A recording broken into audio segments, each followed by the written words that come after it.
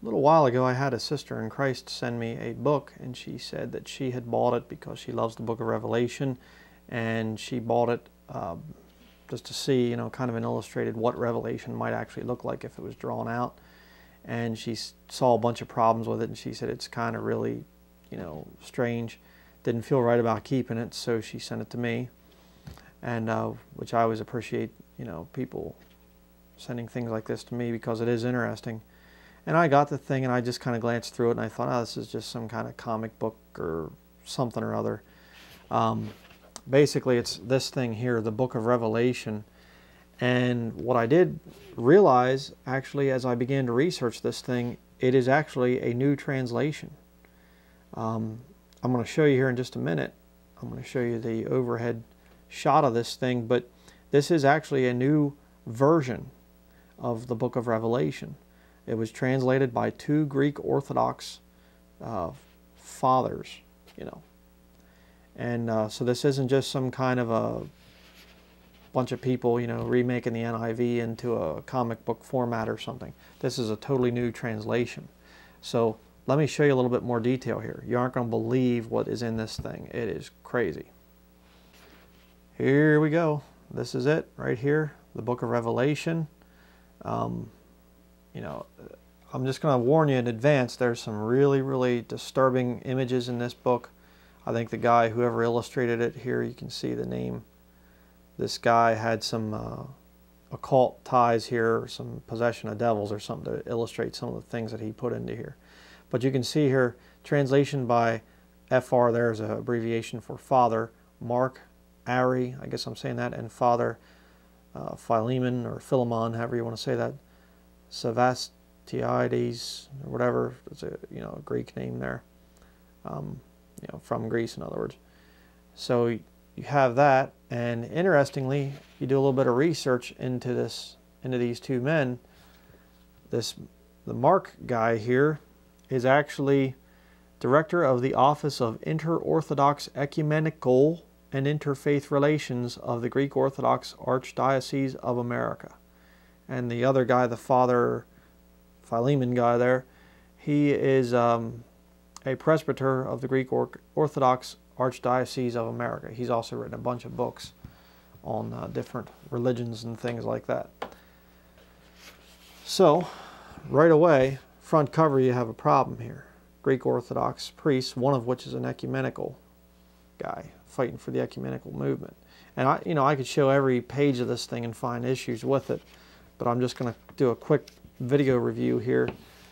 I mean, the images in this thing are very, very, very dark, very disturbing.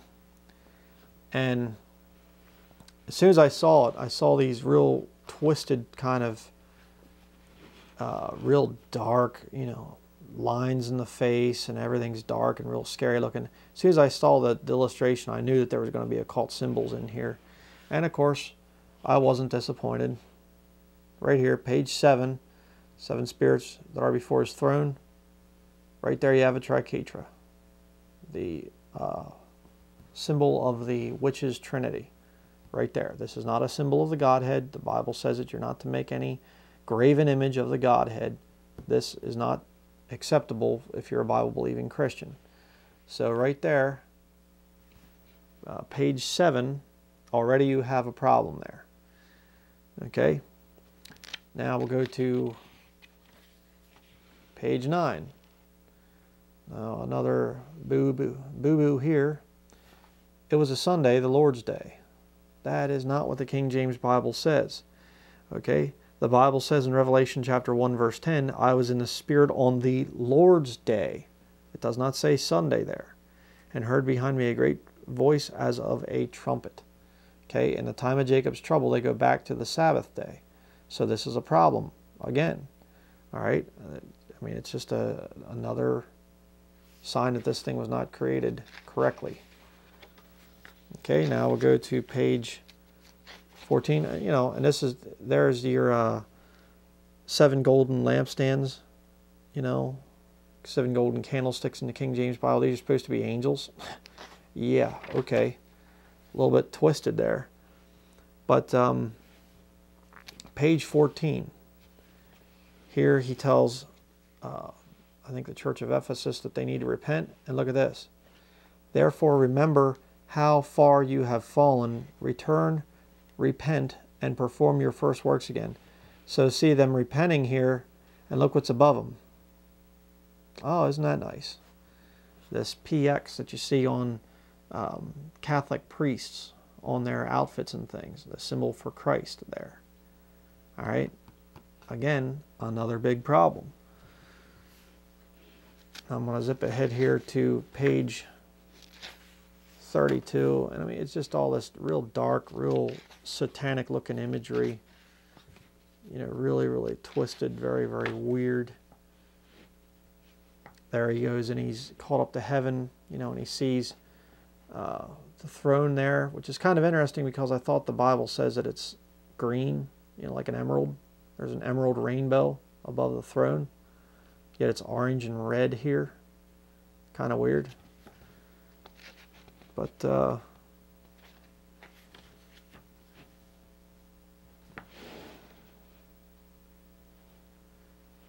here he is, sea of glass and ocean of crystal expanded before the throne.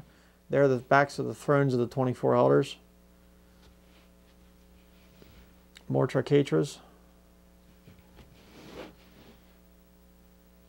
See? More tricatras. More occult symbols in this thing. It's supposed to be Christian. Now look over here at the seraphim, which are the 4 beasts. And notice the location. It says in the Bible, King James Bible, that they're covered with eyes. It does not say that they have one single eye, you know, 2 eyes, and then 1 eye in the middle of their forehead. This is straight out of the occult. In the occult, they teach about the 3rd eye, which is there in the forehead, the Ajna chakra. Okay, this is straight out of the occult. And of course, you have to be politically correct here too. So you can't say the 3rd being had the face of a man, like the King James Bible. You say a person, and you make it look like a woman. You know, some kind of a sexless woman or something like that. You know, just ridiculous.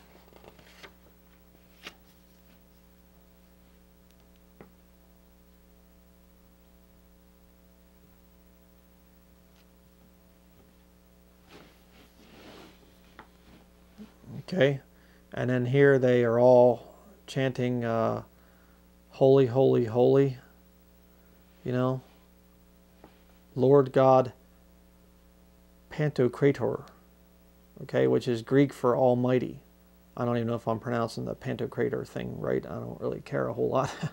But why take out the word Almighty and put in a Greek word? See, just kind of weird. You know, I don't know what in the world's going on here. But, you know, here's these 4 beings, and you can see they're like sexless or something. I mean, it's really quite bizarre. And also, I'd like to point out the fact that the seraphim in Revelation there, the 4 beasts that are before the throne, they have 6 wings, not 2. All right?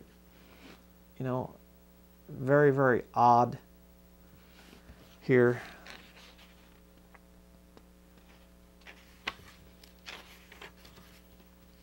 And now, over here, this is an angel. Isn't that a beautiful angel?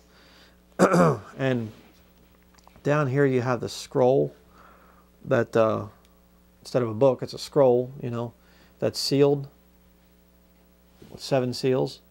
Look at that one. Kind of looks like the all-seeing eye, you know, another occult symbol. I mean, you could make arguments for a lot of these ones here. There you got a hexagram, which is not actually the Star of David. That's a hexagram. It's not a good symbol at all. But, you know, all these weird things. And then it talks about the Lamb, you know, stands in the midst of the throne as it had been slain, you know. And look at the way this demented nut draws the Lord Jesus Christ. Here's the legs of this being, and there's his head, there's his face. Why does he have an eyeball in his hand? And you say, well, maybe that's the hole, you know, there. Maybe that's the hole where he was nailed to the cross. You know, nice depiction here. No, actually, because you see, there's the hole. He's got an eyeball in his hand. And again, this thing here is out of the occult as well. You know, I forget the exact thing here, but you'll see in the occult a hand with an eyeball in the middle. Okay, this is not something that a born-again Christian would draw depicting Jesus Christ. I mean, this is just blasphemy. And it's interesting, you say, but you know, it says lamb. Yeah, well, John 1:29 says, the next day John seeth Jesus coming unto him, and saith, Behold the Lamb of God, which taketh away the sin of the world. You know, John says, Behold the Lamb of God. Do you think Jesus came as this hideous freak here? Half man, half sheep or whatever? No. That's not what Jesus Christ is going to look like. You know, the Bible's speaking figuratively that Jesus is the Lamb of God. All right? But this demonic nut that you know illustrated this thing apparently doesn't know that. It's just horrible looking. But we'll go on. I mean, you know, I'm sorry if you're looking at this thing and, you know, if you have kids in the area, you probably want to get them away from seeing this thing. But here we have these angels, you know, and talking about how that they're to hurt not the earth till they have sealed the servants of our God in their foreheads. But look, again, angels in the Bible don't have wings, okay? But notice the angels all have marks upon their foreheads. I don't even know what these marks are, but where in the Bible does it say that the angels have marks upon their foreheads? See? You know, here, oh, it's the good guys. They all have marks upon their foreheads. And then you have the 12 tribes supposedly here. You know, that guy really looks Jewish down there, you know. Yeah, looks like he's white European. Doesn't look Jewish. But whatever. And again, you have this absolutely blasphemous depiction of God. You know, worshipped God right there. They're saying that they worshipped God. This is supposed to be God. This little skinny-armed, little weird, disgusting, horrible creature. Yeah, I mean, it looks like some kind of an alien or something. It's really quite horrible.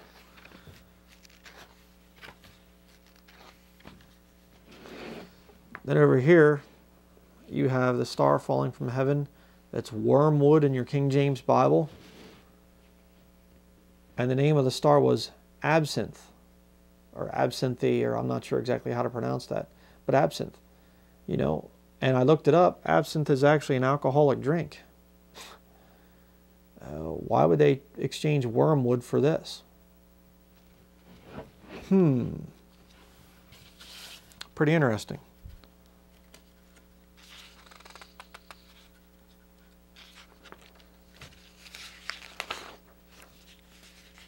And you can actually go to Wikipedia and look it up there about absinthe.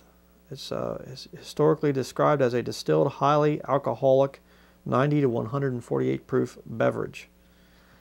So again, you know, what's the deal trying to cover this up? Trying to say it's alcohol instead of wormwood. You know, are people going to die of alcohol? No. Very, very odd. I don't even really understand why they're doing this stuff.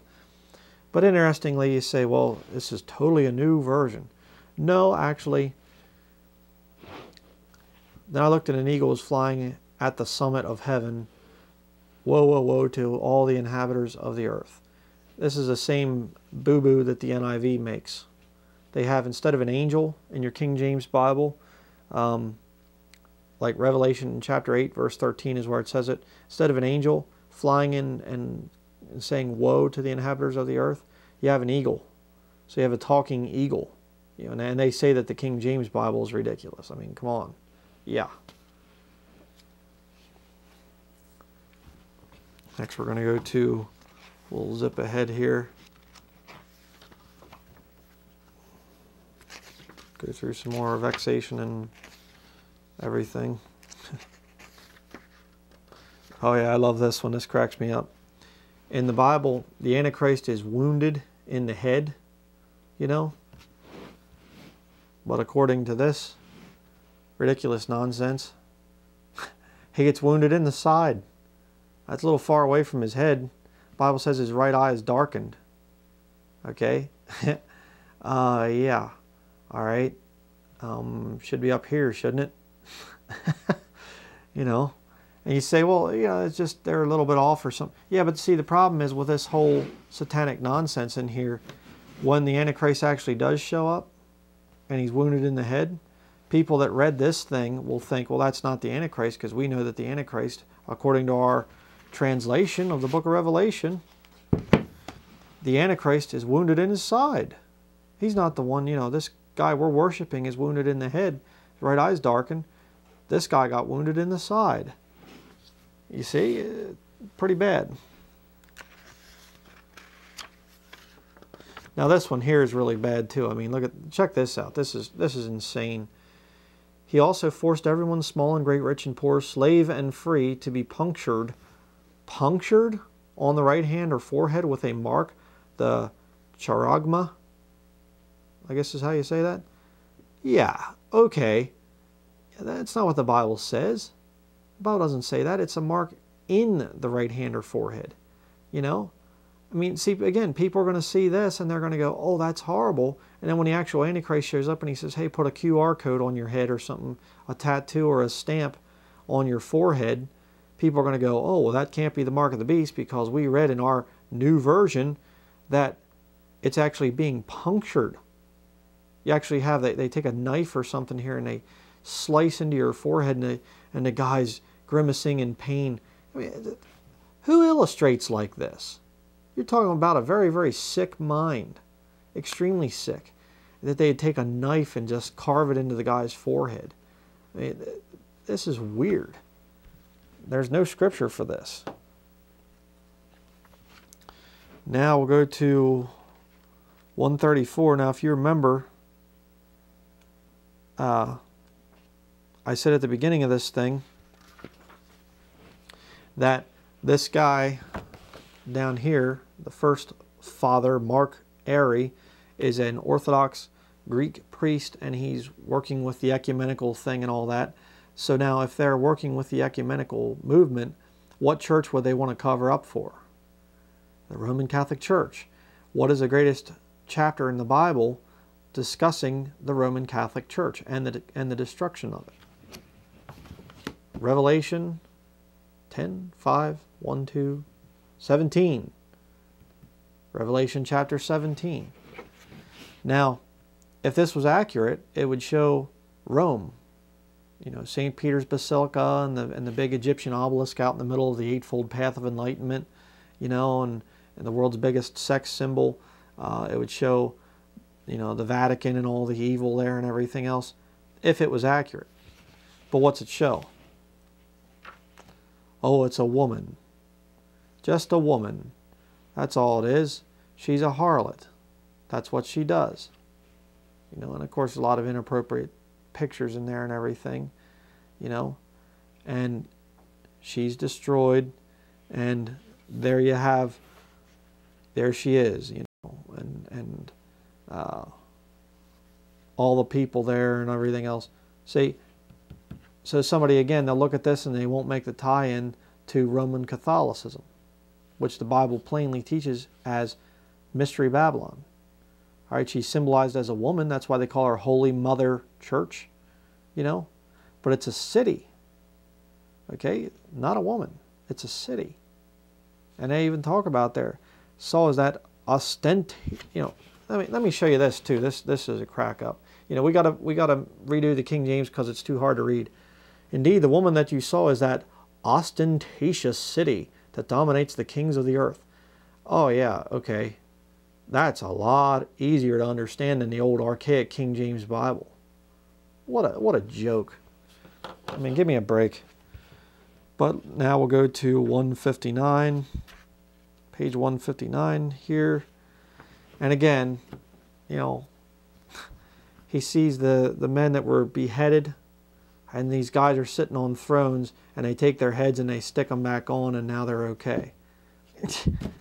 Yeah, all right, you know, don't lose your head, you know, kind of thing. I mean, give me a break. I don't even know what to say about a lot of this stuff. It's just so weird, just so messed up. But how about, for good measure, how about another triquetra? Sure. You know, on the back of the throne, you get these weird bald-headed angels, you know, with wings. And the whole thing is just occultism. But what would be the perfect way to end this satanic book that's going to prepare people to take the actual mark of the beast and prepare them for all this evil? What would be the best way to end it? How about with a QR code? That seems about appropriate, doesn't it? So there you have it. I know you're just going to rush right out and get one of these things. Don't even think about it. You want to know about Bible prophecy? Right here. God did not inspire pictures. God inspired words. And you better stick to the words of God, the pure words of the Lord. All right? Let me tell you something. As bad as the illustrations are in here and as horrible and evil and everything else, I think in reality it's going to be a lot worse. You can't depict the things that are coming to this earth in the time of Jacob's trouble. It's going to be so bad that this world's never seen anything like what's going to happen, like what's going to come. And the Lord's not going to give you images of that. Okay? I mean, this kind of stuff is nonsense. Don't fall for this illustrated thing and all that stuff. Whatever. Very dangerous to get away from the written word of God. Let the Lord make, you know, images in your mind of what people look like and whatever else. You start putting that stuff into your head, you'll start to, you know, be persuaded. Okay? Images are very dangerous. It's a well-known fact that television has far more power over people because of images than does reading material. All right? That's why I avoid pictures when it comes to Bible characters or whatever. All right? It's very dangerous. And you know, I've taught for a long time that this guy that they show, you know, pictures and stuff and paintings that is supposed to be Jesus Christ, I believe he's going to be the Antichrist when he shows up. All right? Very dangerous. I mean, at least he's not going to look like a weird half sheep, half man. You know, crazy. So, stay away from illustrated books like that. This thing here, like I said, it's just another new version. They're going to keep on coming out with new ones and more new ones and new ones and new ones and new ones. It's about money mostly, but it's also, there's a more satanic agenda here, and that is to deceive, to show people lies, okay, and to make them think the mark of the beast is going to be carved in the forehead, so when the real mark of the beast shows up and it's just a tattoo or something, it's not that bad, you know, and all this other stuff. Very, very dangerous, okay? Stick by the King James Bible.